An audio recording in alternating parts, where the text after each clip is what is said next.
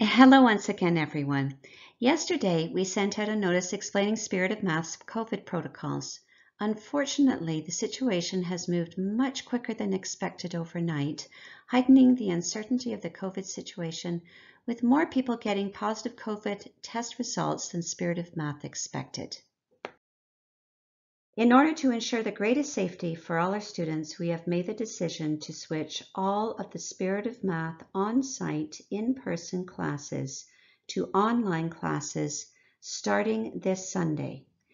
That is, as of Sunday, October the 4th, 100% of our classes will be online using Teams and Brightspace.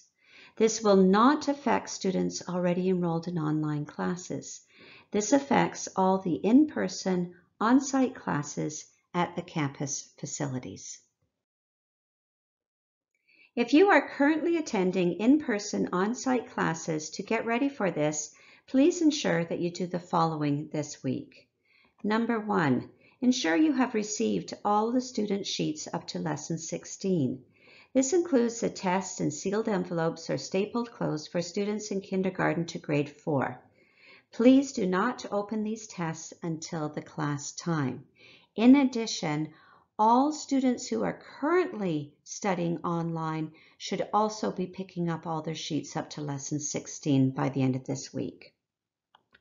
Number 2, ensure that you have logged onto Teams and into the class team that you will be using. If you haven't done this yet and require assistance, notify your teacher or your campus director right away.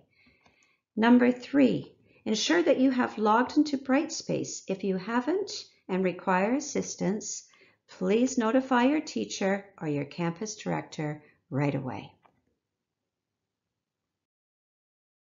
We see the huge benefits of doing in-person classes for our students, and we tried very hard to accommodate the in-person classes. Our online classes will be run by the same teachers, and all our online classes currently happening are doing very well. When it is abundantly clear that it is very safe for students and our staff to return to in-person classes, then we will let you know. At this time, the period for online classes is unknown. We're going to be assessing this as things unfold. Once again, I would like to thank you for all your support and patience with us. Please stay healthy and safe.